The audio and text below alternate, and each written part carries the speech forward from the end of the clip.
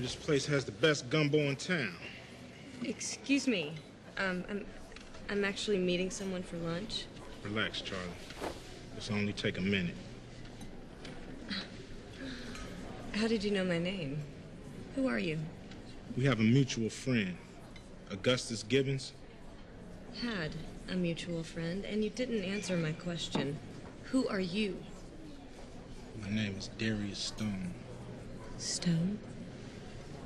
You have half the suits in the city looking for you. Why in the world would you come here? Trust me.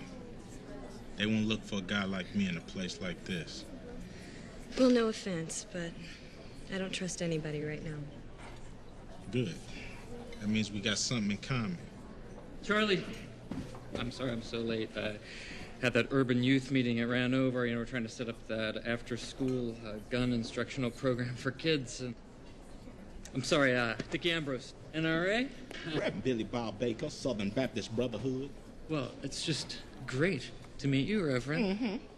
Hey, listen, we're setting up this rally upstate next week, and I was just wondering if there was some way we could attract, some upstanding African Americans like yourself.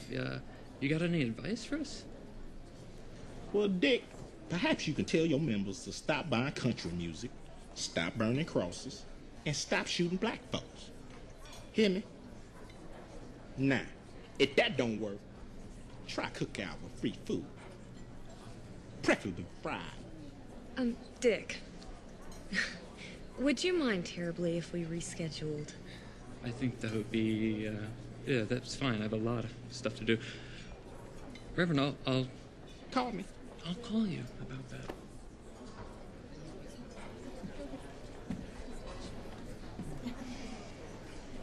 Tell me about you and the captain.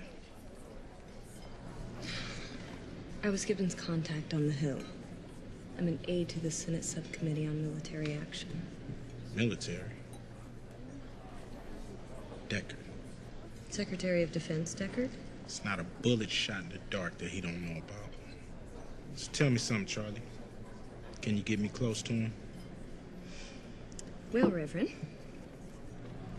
you think you can lay your hands on a tuxedo?